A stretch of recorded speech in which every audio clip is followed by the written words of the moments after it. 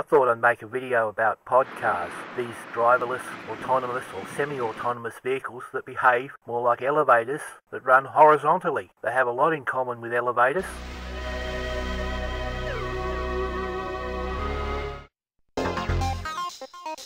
There's some in Heathrow in the UK and the United Arab Emirates and Masdar City, and they travel around about 40 k's an hour, battery powered, and they have a lot more in common with an elevator than they do with anything to do with a private vehicle. The functions are very similar to an elevator, that you walk in or sit down. The doors are opening. Please mind the doors. The doors are Press closing. the button, Please mind and the away doors. you go to your destination. مرحبا. رحلتكم على وشك When the البدء. elevator arrives, يرجى you should منكم stand to the الجلوس side في مقاعدكم or away from the doors والضغط to على allow the الزر passage of الأحمر. passengers who are exiting the elevator. Once all of the exiting passengers are clear of the doorway, then you may enter the elevator. I want to go back to the airport. You're going to Terminal 5. Is that okay? It's fine. Please let people off the pod before you get in. We were joined by business researcher Richard Isles, who showed us which buttons to press. It's a two-step process, so it's hitting the closed doors button. And then once that's done, we can press the start button, which again They flashes. are, and you're in prompted my by the- opinion, significantly more cheaper than any monorail systems I have seen, and have some advantages over the larger trams or trains because they don't weigh as much and the infrastructure is somewhat cheaper. There you have it. And this thing probably won't go anywhere near above the speed limit, but speed limits. The best way to deal with a full elevator is to relax and wait for the next elevator. Another will be along shortly.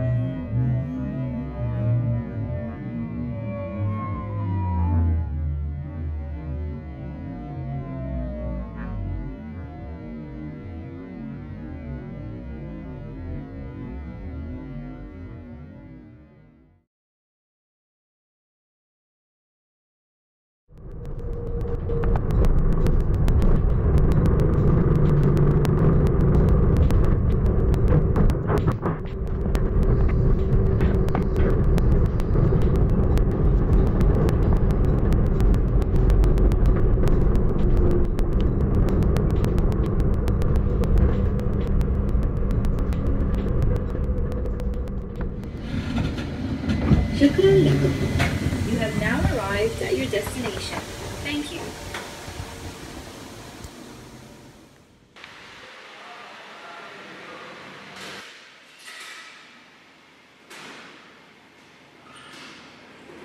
They also have the ability to share the road in much the same way as a tram does, following magnetic markers in the roads. There's even the possibility of an elevator system to lift them from the road level or street level up to an elevated expressway.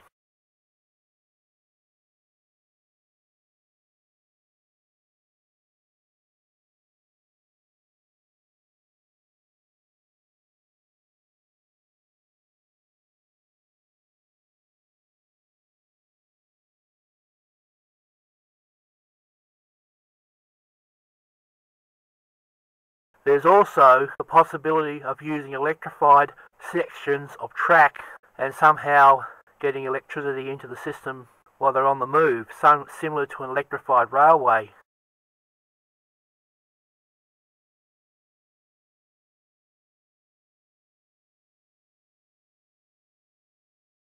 However, the current system, it's like a roadway really. These podcasts are probably the most, have the most potential. Other systems have more in common with a show ride and don't accommodate people with disabilities, pushers and that sort of thing, and have very little luggage space. They're certainly not personal. They are public transport after all.